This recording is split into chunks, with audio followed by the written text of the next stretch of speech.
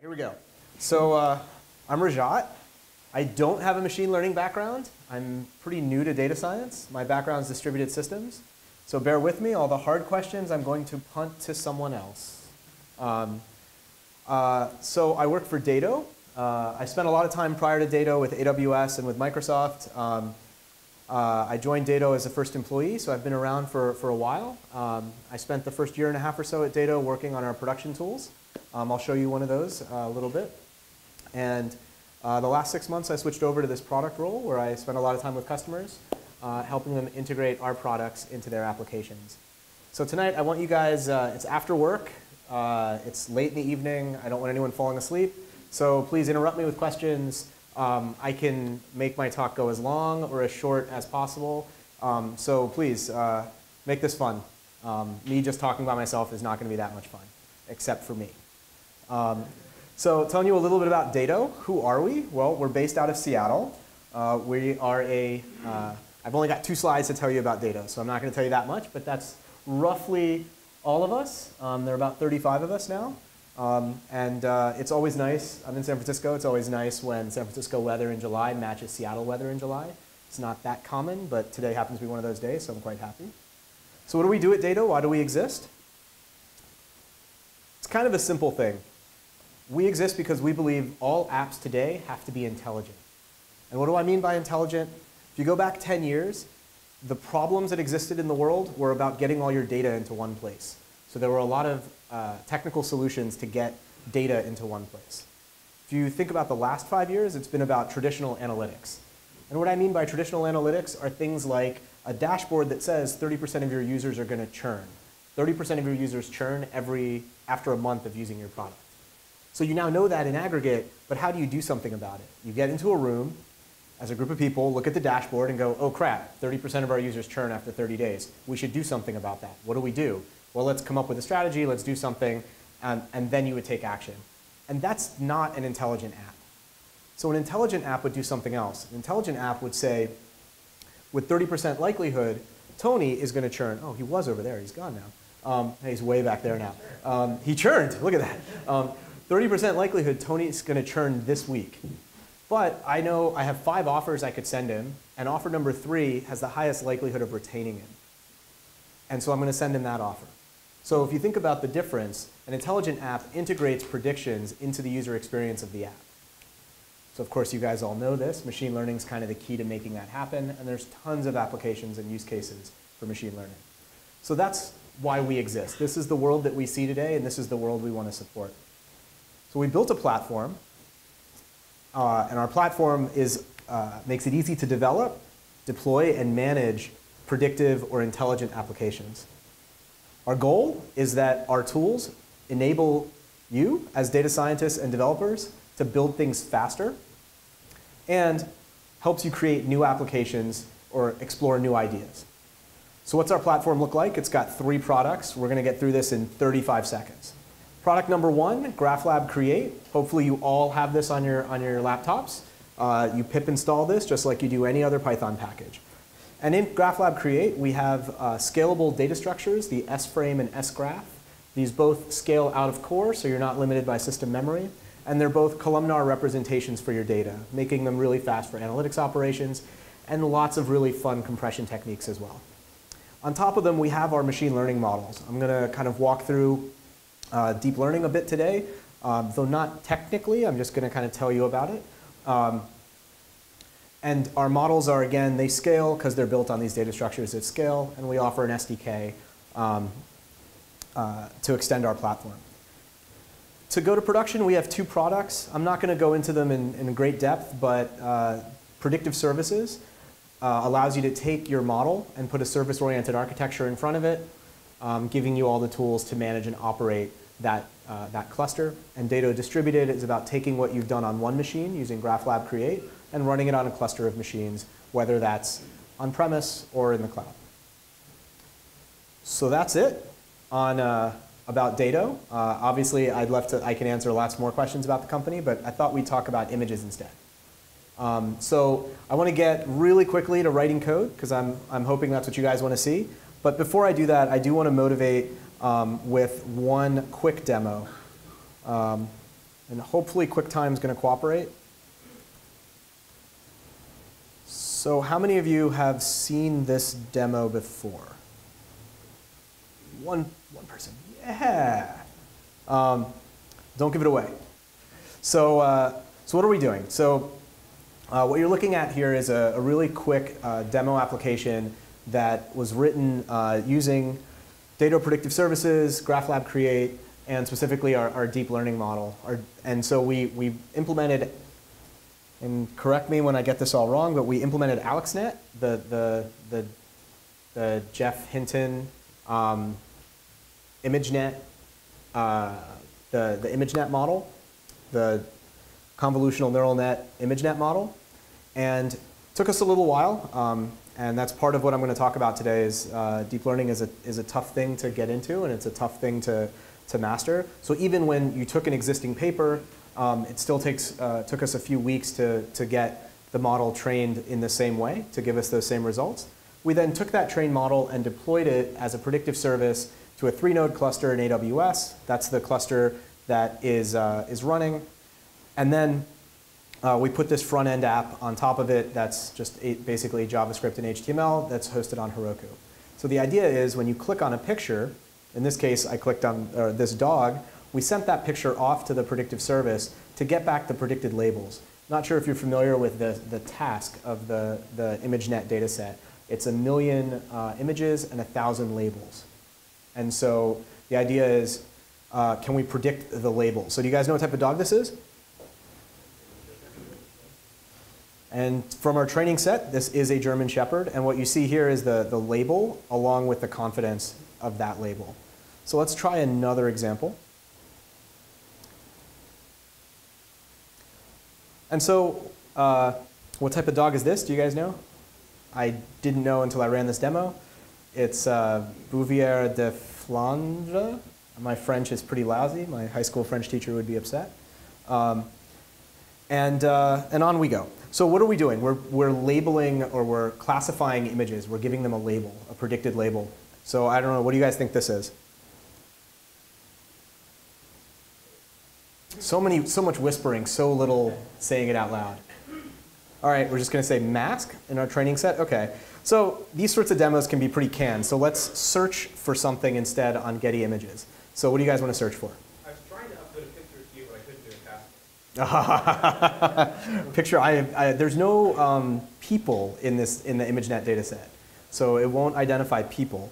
But let's see if I can search for fast car. And I have to apologize, this demo often, well, Getty Image cooperated tonight. Great. So which one of these are we going to try? Let's try this one. So I click on the image, we sent it off, and we got back our predicted labels. Sports car. That's not so bad. You want to try something else, guys? What do you think? What's that? Cat?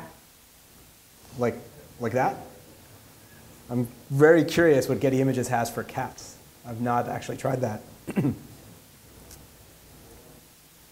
Oh, see, I spoke too soon. Getty Images was awesome for fast car, but apparently hates me now. Yeah, really. So when all else fails, we're going to restart the demo. We're going to try again. There we go. Now we got some cats. Which one do you guys want? How about this one in a box? Let's see what it figures out here. With the Getty Images thing right over the face of the cat. Beagle. Oh, that's good. That's good, but notice how low the confidence is. It's not.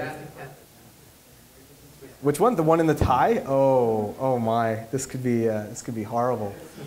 This could be horrible. Egyptian cat. All right. Okay. That's not so bad. All right. So we're doing image class. Did we get a tie in there? Bow tie. Oh my gosh, you guys! Oh no, where'd it go? Come back. All right. Well, clearly, we could do this for like.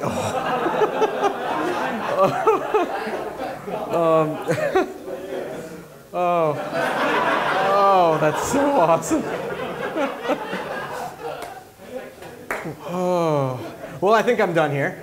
I can't top that for the rest of the night. So let me go back to my slides, but I wanted to show you, this is kind of what you see all the time with deep learning. You take some images. Whoa, what happened here? Whoa. Wow, that didn't show up right. Let's try that again. Wow. Not that the slide's that awesome, so if it doesn't work, we'll just move right along. Ah, better. So obviously, there's lots of work that's been done in text. There's a lot of interesting stuff. Alexi mentioned some of it that you can start to do with images. And I wanted to show you a little bit about that tonight. Essentially, an afternoon that I was hacking around, and I want to show you sort of the outcome of that. So these are some great use cases. So what did we just do? What's the demo I just showed you? This is, if you like million-foot views of things, you take an image of a cat, you put it into this magic black box, and you get back a label that says cat. So if that's machine learning, what's the workflow look like? This is all completely remedial. You guys know this, but I'm going to go through it really fast. So for supervised learning, start with labeled data, split it. You create a model. You run the model against a validation set. It's probably not good enough. Go back and adjust hyperparameters, and off you go. So I jumped to my demo early, but that's fine. So this is what we just did, right? You saw this whole process happening where we took you didn't see this happening because the model was already trained, but you then saw how you would use that sort of application to make predictions for images. So this is as far as I'm going to go into deep learning. This is a picture of the ImageNet paper of the model, of the layers of the convolutional neural net. And that's as much as I know about deep learning. And so I apologize if you guys came expecting a lot of insight on how the model works. I can tell you, I know there's terms like dropout layer and pooling layer, and at one point I think I even understood part of that, but I've long since forgotten it. I wanted to try something that would be a lot more fun. So I wanted to push the easy button and not have to learn about deep learning at all. I want to take an existing deep learning model that's already been trained and extract features from it, much like you would extract features from other models, and then apply them into a different domain. Sometimes this is called transfer learning. So that's what I'm doing. That's what the rest of tonight's about. If that's not what you came here for, I'm sorry. Maybe you can take a sticker. So transfer learning. I already talked about this. If you train a model, use it for one thing, and then you want to apply it to another task. That's exactly what we're going to do with this existing trained deep learning model. So how does this work back on our workflow, our supervised machine learning workflow?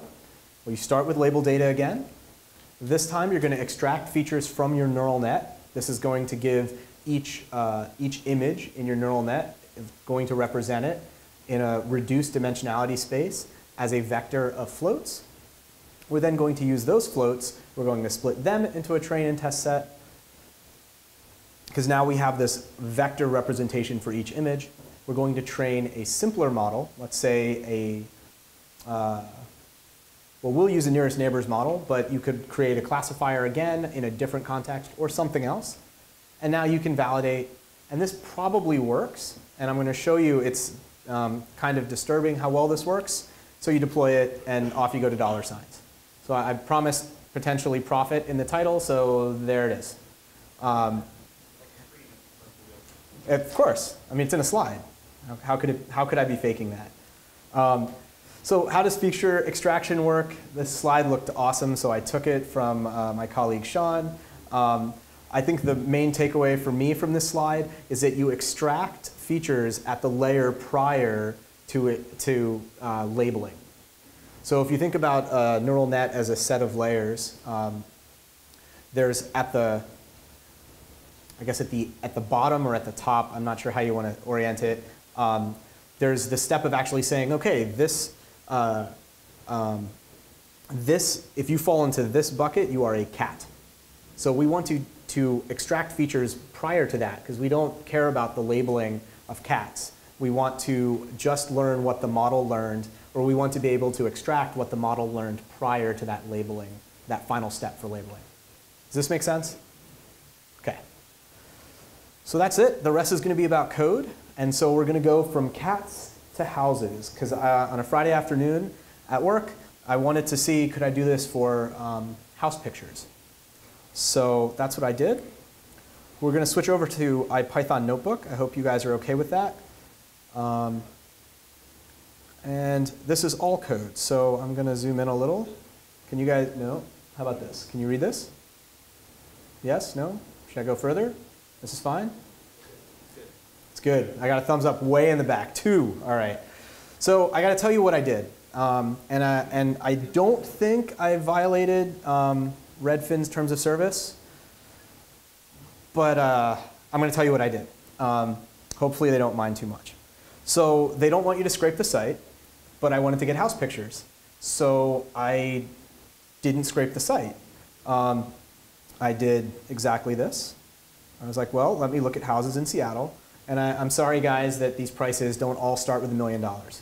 I know it'll be unfamiliar to you guys down here that there's actually housing you can buy that's less than $1 million. But hopefully you'll bear with me. It does exist. You just have to come to Seattle. So say I pick this neighborhood in Seattle that has 290 listings, which is exactly what I did. Scroll down on this UI, and you can download all of the listings. And these, and what you get is a CSV file that I then used. And so I didn't scrape the site, but let me show you the other half of what I did. So I downloaded these listings, and I did this for a few neighborhoods in and around Seattle, and I'll show you how many I ended up with. But if you click on a property, a listing, you'll see that we've got an image here. So let's make this image big, and then let's go and find the image URL. So we'll open this in a new tab. Maybe you guys can't quite see that. Yeah, you can't see that. I'll do this. I will paste this back over here. Oh, OK. You guys can see this, though, right? I noticed this kind of interesting thing. So I'm now connected to the CDN directly. This is a photo. It says big photo. I noticed these 3 numbers line up with these 3 numbers. And these 6 numbers are the MLS listing. So the ID for the overall house listing. So I was like, well, this can't possibly be true. Obviously, they must use something more sophisticated than this in order to keep me from getting all their images. And they do something slightly more tricky. This _0, I believe, represents like if the real estate agent uploads pictures multiple times, these rev. So these become 1, 2, 3.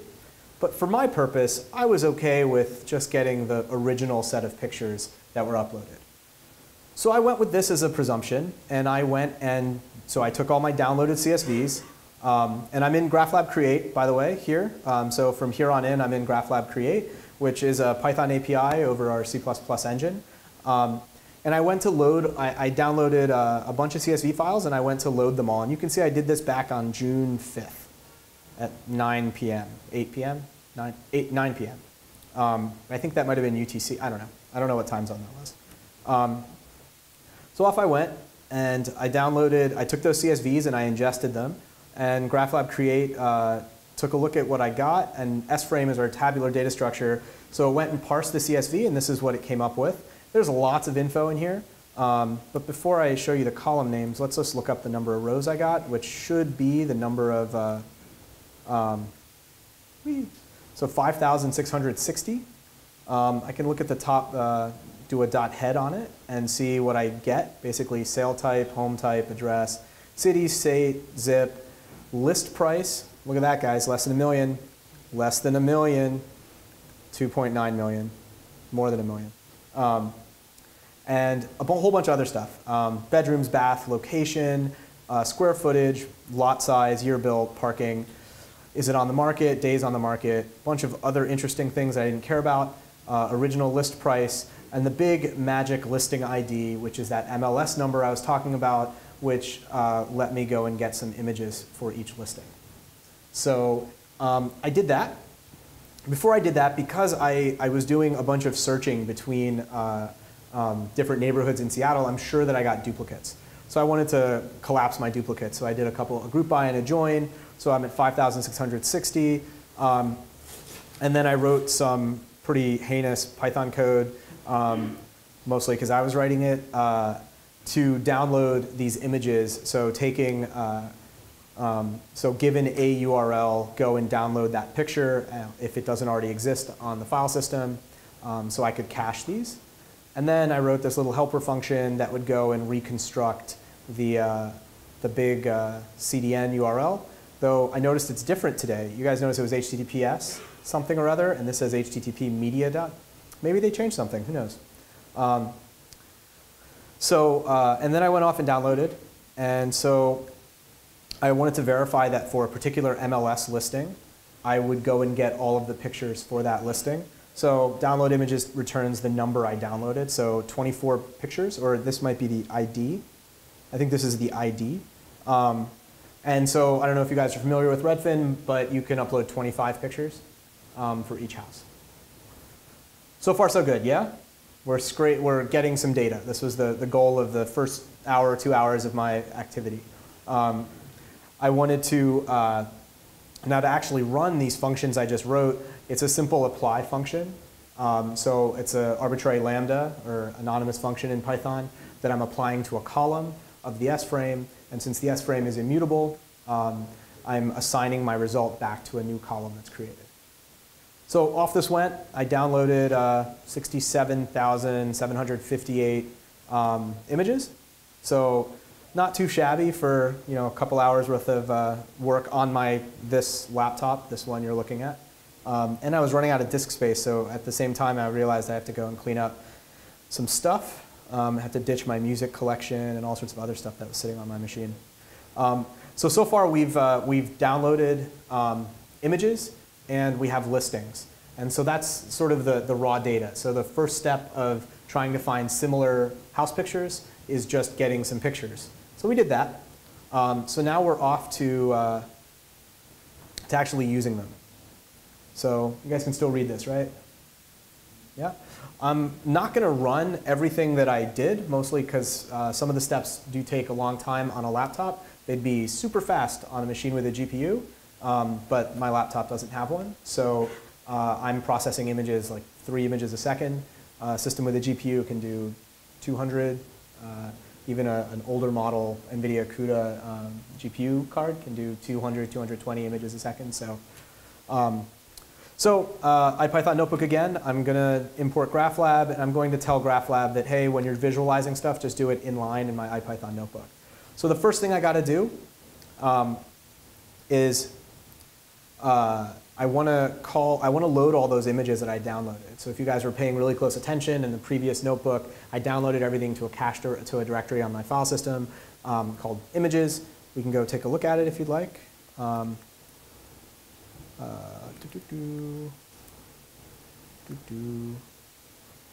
It's a little big, so it might take a little while. But there you go. So you can see these are all this is the MLS listing and the number of the image and the version, and I always got version 0. So those are all my images, and so I've got I need to load them. And I'm loading them into GraphLab Create. I want to create an S-frame out of these images. So GraphLab Create supports text, numbers, complex document structures like JSON and XML as column types, along with images. And so so I'm loading in images. I'm saying that I figure out the format. Is it JPEG or PNG? You guys, the system can figure that out, and recurse the directory structure. So if I had lots of subdirectories inside that, I wouldn't have to run this more than once. Then this table that got created, I want to add a row number to it so that I have an ID for that image. Now the ImageNet model, if you're familiar with it, it worked on images. The ImageNet dataset is 256 by 256 by 3, meaning 256 by 256. Each image has dimensions 256 by 256, and then 3 colors. So RGB values. So we need to do the same. One of the things about neural net models is your model, if you want to use that model, you have to make your images be exactly the same. The same dimensions, have the same have the same number of dimensions. So I'm using this resize functionality. This is one of the things that is quite slow unless you have a GPU. So I'm resizing all of the images I had, and I'm assigning them, and I'm creating a new column for the resized image. And then I'm renaming the columns because I don't want it to be called resize. I want it to be called image, and I want the original one that was called image to be called orig. And then I want to go and get the MLS listing out of the file name. So I'm essentially, again, applying a lambda with a Python path base name to go pull the first half of the file name out, because I'm going to use this later. And then I want to save this S frame. So everything I'm doing, I want to save it back to disk. The main reason, go ahead. So S frame, is it a local data frame or is it potentially a distributed data frame? Can you explain more about S frame? I certainly can. So the question was, are S frames local or can they be distributed? And the answer is, the best way to describe S frames is they start local and they can grow to distributed. And you'll hear a lot more about that if you come to our conference on Monday. And so, but yes, the way to think of this is this is an out-of-core data frame. So it's writing to your local disk. Now, your local disk could be HDFS, it could be S3. So you can choose where you'd like S frames to write things out. But it itself is not a distributed file system. So if you have HDFS or another distributed file system, then you can save using that. Where you can also, we support, you can stripe your, so S frames are columnar, so each column is written to a separate file, like most data warehouses, like most columnar storage systems. And as such, when you can specify a series of file paths where you'd like your S frames to be stored, and this way you can get striping across multiple disks, or helping you get to, if you have distributed file systems, you can leverage that. So far, so good? Yeah? Any other questions? No? OK. So I saved this S frame. And now I didn't really want to make you guys wait for all that to happen, so I'm just going to load the one I had already saved. And so I did. I'll do it again just so you guys can see that. It's instantaneous because, again, it's already saved on disk. We're just loading the indices effectively. So you can see I have 41,531 images in my S frame. And when you look at the head, or the top 10 rows, you see I've got the path of the file, the original image dimensions, the resized image dimensions, and I've already extracted the features because that takes a long time as well. But that's the next thing I need to do. So the very next thing I need to do is go and grab that deep learning model so that I can take the trained model and extract, essentially tell that model to extract features from images that it has not seen.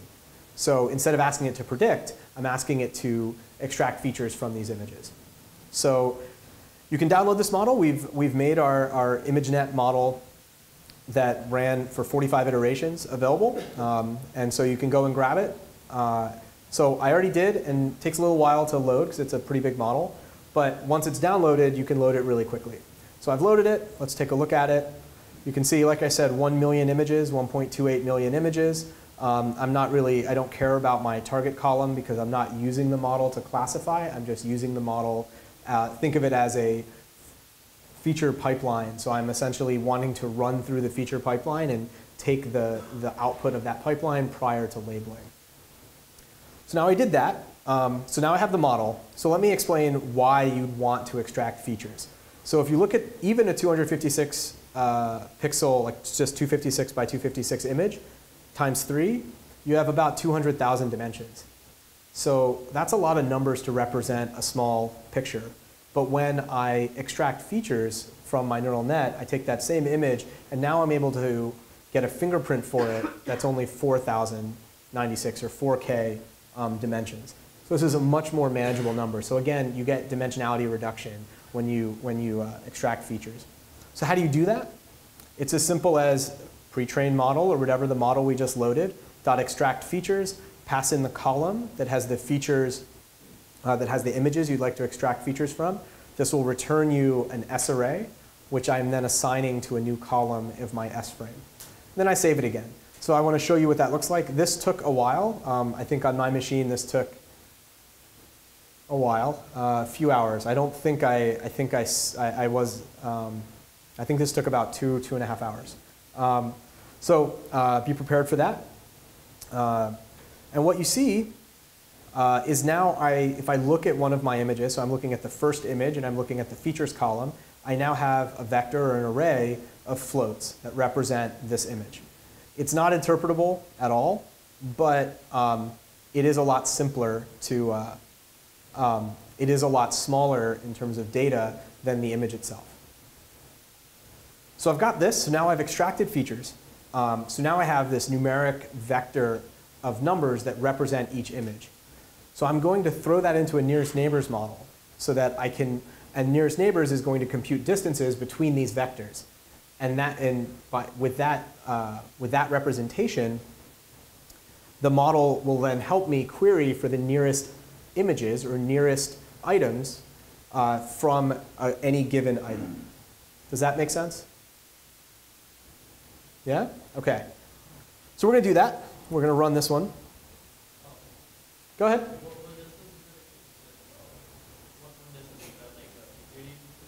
Yeah, it's going to tell us it's Euclidean, and we're using brute force. So this is all just out of the box. Like I can change my distance function if I'd like, and I can use ball tree instead of brute force. And when I poked around with that, it didn't make anything any better that I could tell. It could be because I only have 41,000 examples. It's not. So here we go. 10 seconds. I've trained my neural net. Now, with brute force, a lot of the heavy lifting happens at the time you query, not at the time you're training the model. This is essentially just putting all pairs together. You still have to iterate through them to find nearest neighbors. So let's find nearest neighbors. So first things first, let's bring up a sample image. So what I did here is, remember I had the images table, the images S-frame. So I want to get one row out of that. And so I'm using Python slicing, so 250 is inclusive. I want essentially the 250th row. And Why slicing? I don't actually. Couldn't I just do this? It's totally fair. Let's. You also didn't need those lambda functions. Oh, tell me more about why I didn't need the lambda function. Because if you only have one parameter you're passing, it should just assume you can apply a function. You could have just given the function itself. This function itself. Oh yeah, well done guys. I totally hadn't thought of that. Yeah, okay. So what happens if I do this? I think I get back a dictionary, which is fine.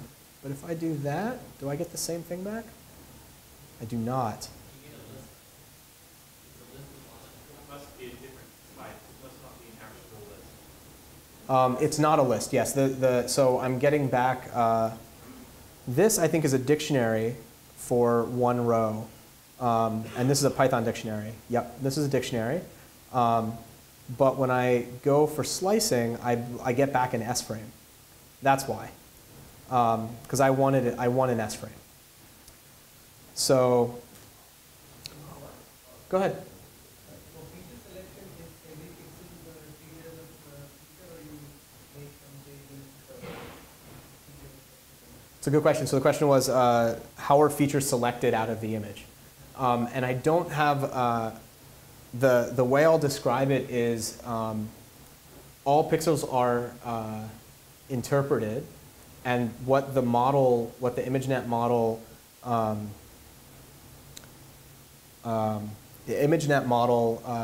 does a good job of identifying colors, shapes, and textures within those images.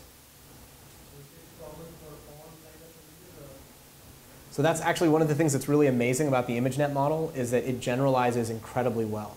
So it was trained on very natural images. The million images are very natural setting images. It's not to say that it can work everywhere, but I'm pretty surprised the number of applications that how generalizable that model is. So like I'm looking at house pictures, there is, I doubt, a house picture in the ImageNet data set. And yet, you'll see how we do. Does that answer your question? Any other questions?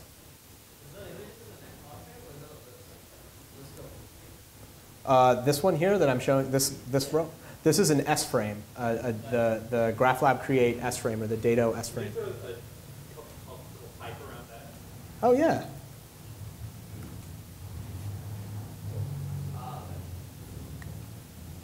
So the idea, this is why I'm slicing, because I want to get back, though I only care about one row, I want it to come back as an S-frame. Go ahead.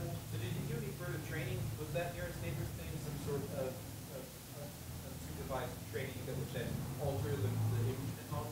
Nope, we haven't touched the ImageNet model other than to use it to take each of our images. It's a great question. So the question was, did the nearest neighbors thing influence or manipulate the ImageNet model? The answer is the ImageNet model, we sort of aren't using it as a model. We're not asking it to predict. We're just telling it to use it as a data engineering pipeline. So given a raw image, chew up that image and spit out a vector of floats that represent that image, given what the model has learned, in part. So we're never actually asking the model to predict. We're only using it to try and absorb what it's interpreted from its training. So this is why it's the easy button, guys. It's we're basically, we don't have to know anything about deep learning, and we can start to make something kind of neat. So what I'm doing here is I'm getting that one row, and then I'm going to show you .show the original image. So now I'm showing so this is a picture I randomly picked out of that data set. And I was like, oh, this looks interesting. It's a kitchen. Let's see what's most similar from our data set to a picture of something that I think this is a kitchen, right? You guys agree with me? Like, there's nothing in the data set that indicates it's a kitchen other than it's just an image. And when we look at it, it looks like a kitchen. So we're going to go and ask our nearest neighbors model. So this was the nearest neighbors model we trained. Now we're asking it to predict. So we're saying, query this image and get me the 10 nearest neighbors to it, and tell me what you're doing as you're doing it.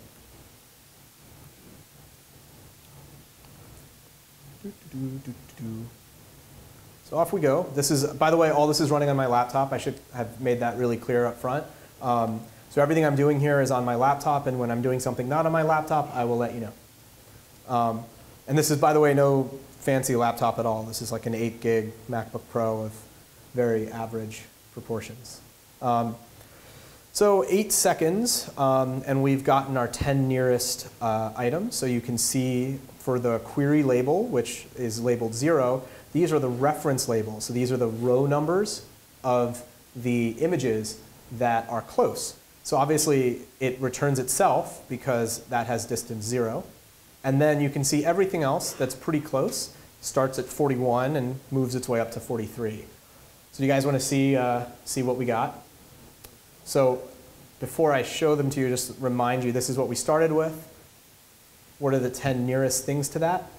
So that's what we started with, this one. What we got back is the 10 nearest pictures look like this.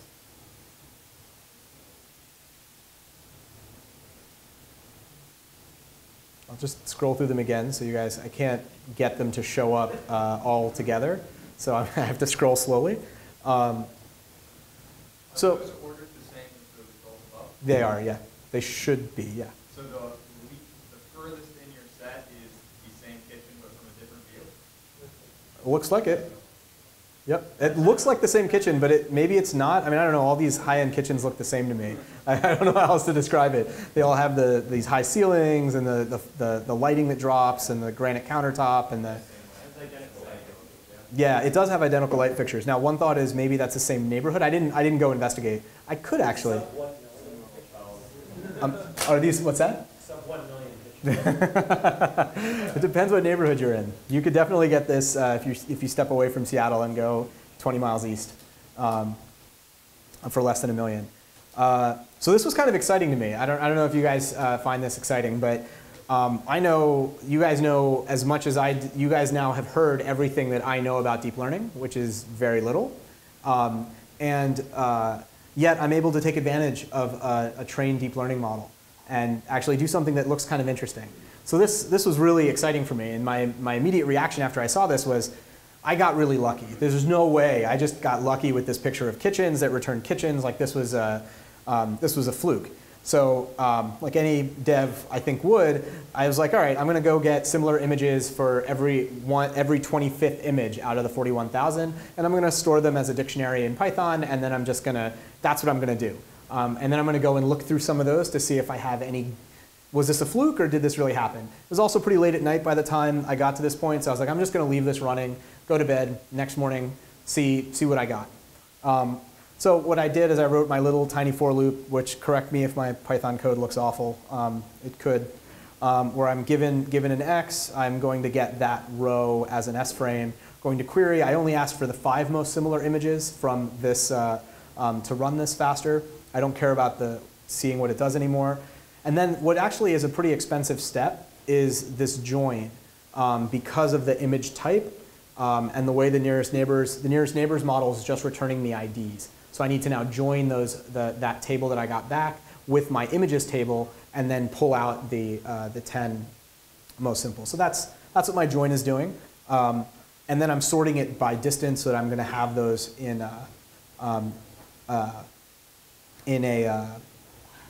sorted order. And then I'm assigning this to a dictionary. And then I essentially can go through and show that dictionary. This was what, so this is what I ran. I'm not going to show you all this because it's, as you can tell, kind of meaningless. But the important thing I got out of it the next morning is I went and started poking through these numbers and started writing down, labeling some of these to see if they were any good. And some of them actually turned out to be pretty neat. So then I was like, okay, well, that was fun. Now I've got something that seems kind of interesting. So the next thing I wanted to do was, I was sick of waiting for that join. That join was taking like a second for each image on my laptop. So I thought, all right, let's just put this up as a service. I actually don't need to do the join because I can reconstruct the URLs because I already know all I need is that MLS listing number and the image number, and I can just go and pull the URLs directly. And so why don't I do that? And so I wrote a little function to help me do it. And this is where I'm using Dato predictive services. I'm taking my trained model, wrapping it in Python code, and then deploying that as a service. So now I can just query the service with an MLS listing and an image and get back the 10 most similar images. So I wrote a little lookup function that just was a smaller S frame with just the ID and MLS number because I need this to construct the URL. And then I wrote this little Python function that became, this is my service function. So think of this as my service endpoint. So again, the idea is I'm taking a listing number and a URL, and I'm going to get the 10 nearest images, or 10 most similar images, and return them, and return the URLs for them, so that the client can then go and fetch those URLs directly and render them. So I'm doing all the same stuff I did before. I need to download the image so that I can then resize the image and then extract features on that image. Then I'm going to query the nearest neighbors model. This time I made k equal to 11 because I don't want to return the image that was the input. I want to get the 10 closest, not the 9 closest and the original. And then I'm going to reconstruct these URLs.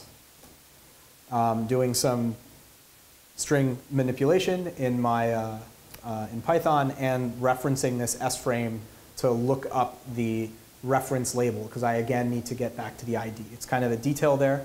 And I'm going to return this as a JSON block where I'm returning a dictionary, or a Python dictionary that gets converted back to JSON, and each entry in that dictionary shows me the rank of the image and the URL for it. So that's my service. And let's run it for a random listing and image. Uh-oh, oh, right. IPython doesn't know about my function yet. Let's try it again.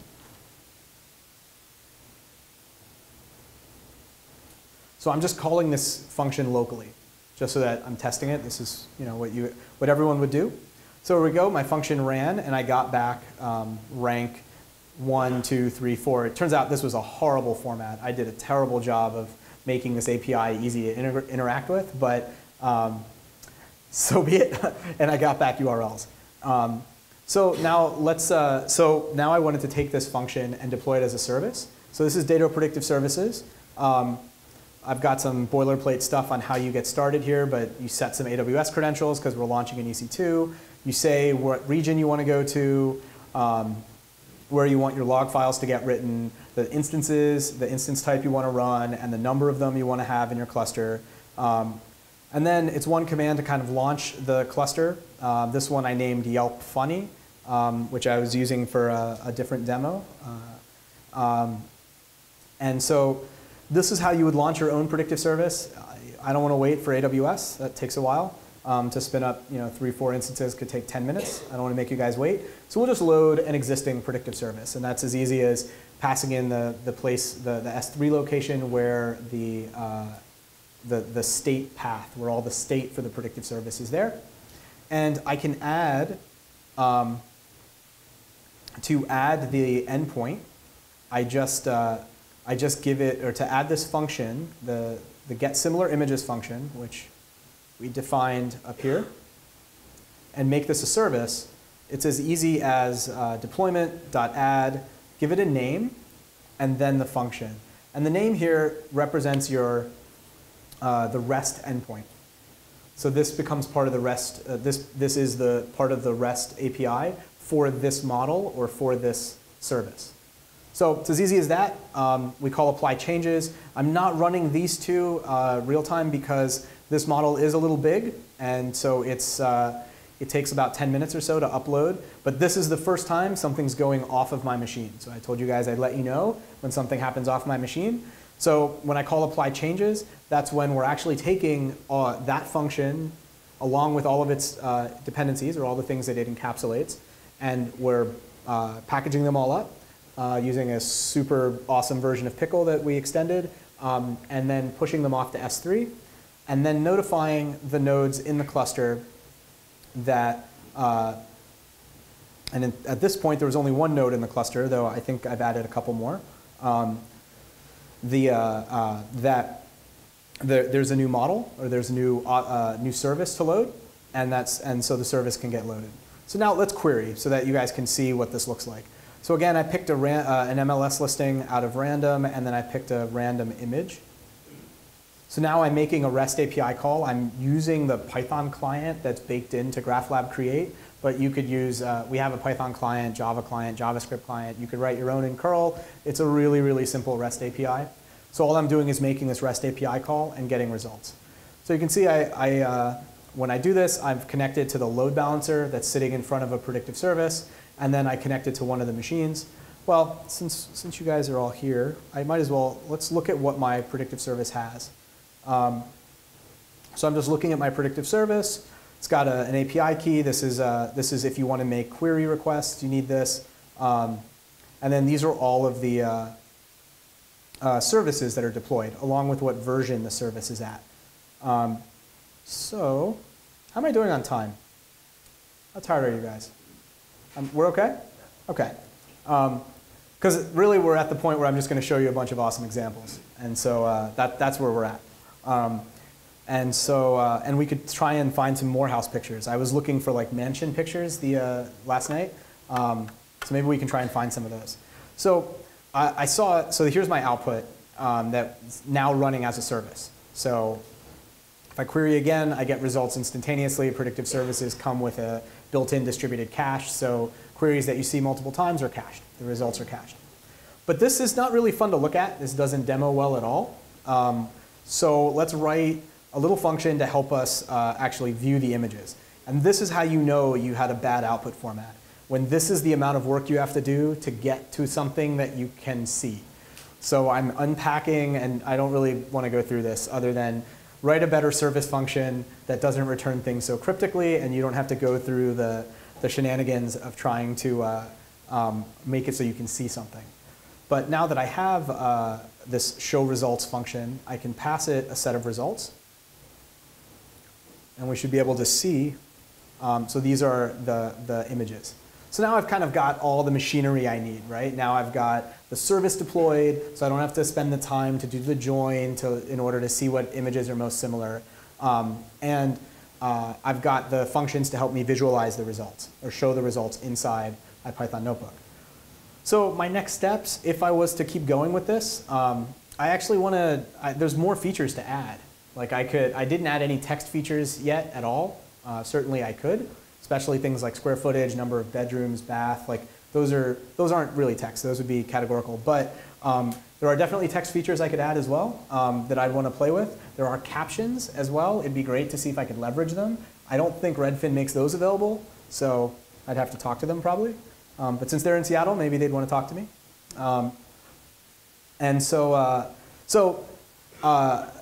there's more that I can do, but this was really fun to just try and get started.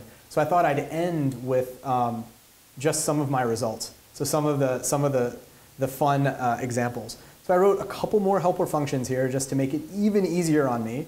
So I wrote this getArgs function, and then I wrote this other function. So all I have to do is pass in the index value from my list here. So let's start with bathroom. I think bathroom's kind of a fun one. 1025. So let's do that. 1025. This is kind of what happens when you're trying to build a UI inside IPython Notebook.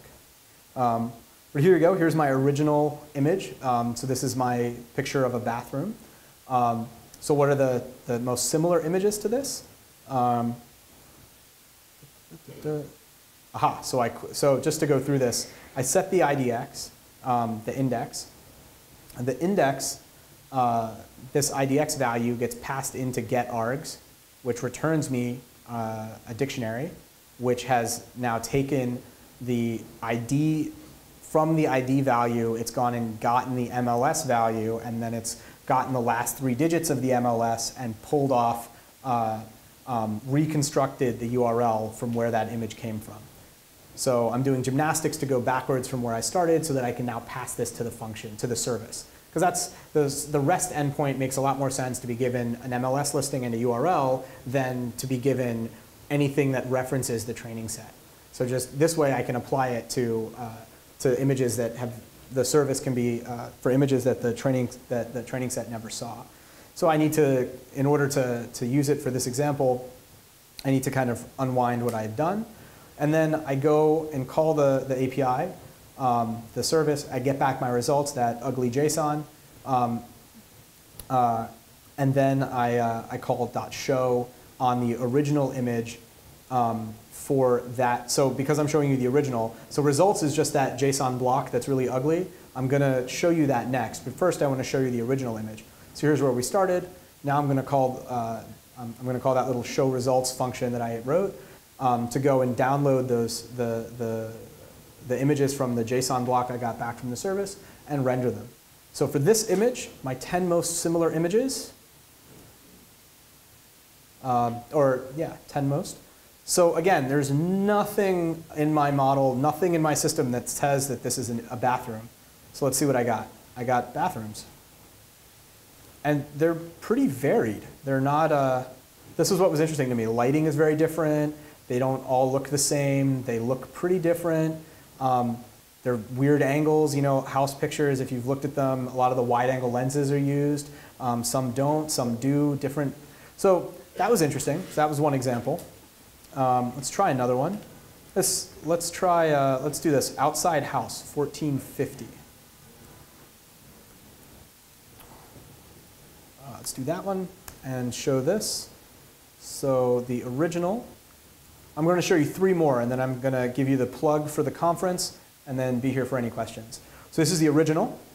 So it looks like an outside picture of a pretty nice house. By the way, I don't know if this is true in San Francisco, but in the Northwest, you'll find this equal amount of photoshopping done on all real estate pictures. So the sky is always blue, like this amazing blue. Everything's really lush and green. And now it is green, but it's never that bright green that you can only get from Photoshop. And so here you can tell. And so again, nothing about the image. I'm labeling it saying it's an outside house picture thing, but this is what the model, these are the 10 most similar images. And you can immediately tell how these are all doctored. I mean, the sky rarely looks like that. So let me do 3 more examples, and then I'll switch back to my slides. 2250, what was my notes here? Good 3D renderings of modern house exteriors. So here we go. It's a 3D rendering of a new construction. I guess this must be the name of the style of house. And then my 10 most similar. Well, this is another one from that same developer, I'm sure. Interesting. Say it again. This one? No, I don't think it's that photoshopped. I think it's more that the model, I think the similarity is in the way that these pillars and the shape of the entrance. I think that's what's getting picked up is this white, the white pillars. This one looks pretty lousy, I'll admit. I don't know where this one came from. Oh, could be, yeah. Could be the white sky too. That's a really good point since these are rendered images. So that one I thought was interesting. Let's do another big house. And then I've got one more where we'll do, actually before this, let's do boats. Boats was fun. I like this one. So apparently, and I didn't know this, a lot of people that have, I guess, properties that are on water will include pictures of like the water that they have access to. If your house has its own dock or your property has access to a dock, you might include that in your MLS listing. Well, it turns out that so does everyone else who has that sort of view. So, so this was kind of neat that I didn't expect to see this in MLS listings. Clearly, I'm not looking at the right price point to find houses that have their own private dock. But I thought that was cool. Let's do this one. And that. So here we go. This is this is a rendering, but it looks so close to a photoshopped actual picture too. But you can see this modern house, Tudor style, I think is what it's called, with these pillars in front and this patio. What did we get? I was a little disturbed by how it all makes you a little sad that like all these expensive houses look the same, but there you go. They all kind of do look incredibly similar. And so I'll end here in terms of demos. But again, I just did this. You could see most of this code I wrote was just messy Python to clean up my own bad service. But the actual part of getting my images processed and finding similar images, that was really, really simple. Switch back to PowerPoint so I can give you guys a discount code for our conference. So our conference is on Monday and Tuesday. Wow, that is getting cut off. That looks awful. We will have 1,000+ data scientists, not data scientists. We've got some great speakers. If you haven't seen our speaker list, you really should check it out. You're going to get hands-on with Dato, with our products. And there's a Kaggle competition that you'll get to hear a lot more about. The website for the conference is conf.dato.com.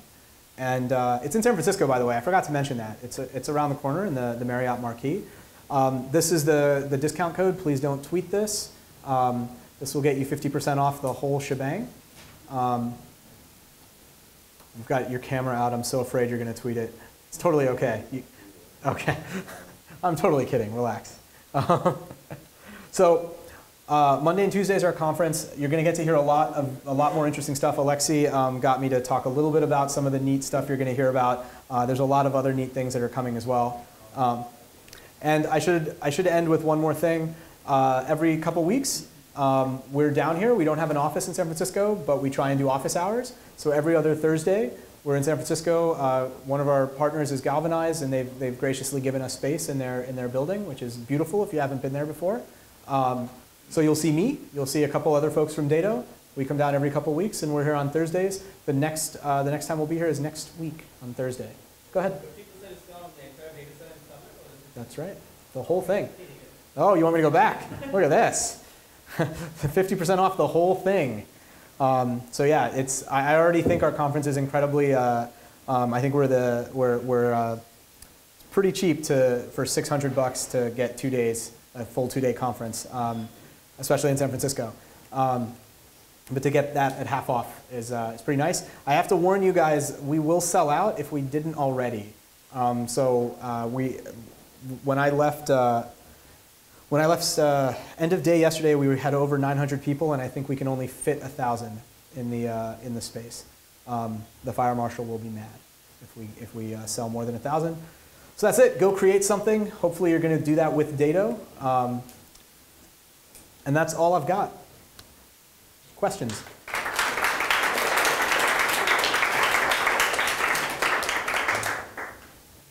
Go ahead. The model you transferred from, where did you get the model from? What did you do?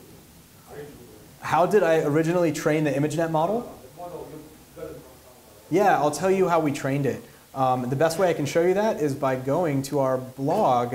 Piotr Tetervak, one of our machine learning engineers, is the one that he wrote this great blog post. So we're going to go to it. So bringing deep learning in the grocery store, that was a fun project that he did. But before that, and I'll zoom in here so you can see this a little bit better. I'll do that. He kind of walks through the entire process along with sort of walking through how we trained the ImageNet dataset. We also have, if you haven't been to dato.com yet, we have this Learn section that has this gallery of IPython notebooks that kind of show end-to-end examples of things you can build using our product. And one of those, Jay Gu, one of our co-founders, worked with Piotr as well. So this is how we train the ImageNet model. So we did this on a machine that has a GPU and used GraphLab Create for it.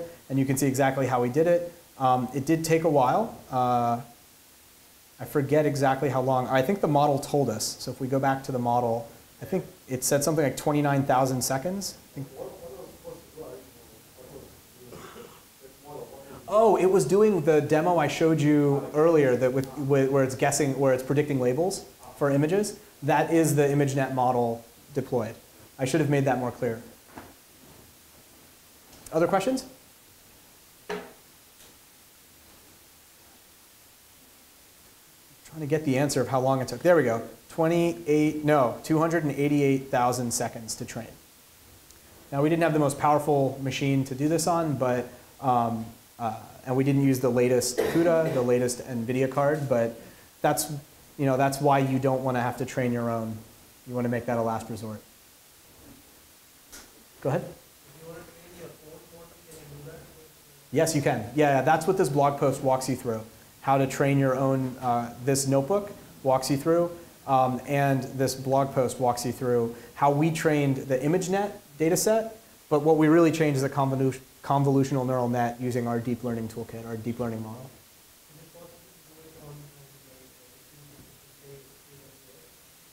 You can certainly use AWS. The GPU instances are great. Multi-GPU support, you should come to our conference on Monday. You'll get to hear more about it. AWS now offers multi-GPUs. This idea of doing a distributed system with multiple GPUs, I don't think there's a lot of results that point to it improving things. The communication overhead, GPUs are not very good at, you have to do a lot of partitioning ahead of time in order to leverage the pipelining in the GPU. So trying to have several machines do that partitioning ahead of time and coordinate usually doesn't help you. But multiple GPUs, yes. Go ahead.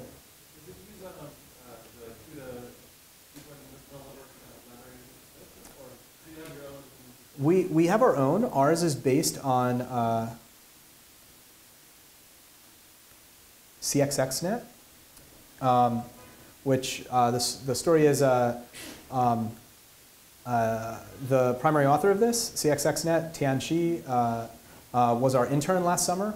And so this was part of his research. His advisor is our CEO, Carlos Gestrin. And so this was part of his research. And so we took where he was and we built on top of it. So we forked CXXNet and added some stuff to it, but this is our implementation. This is our CUDA library, our implementation of the CUDA library.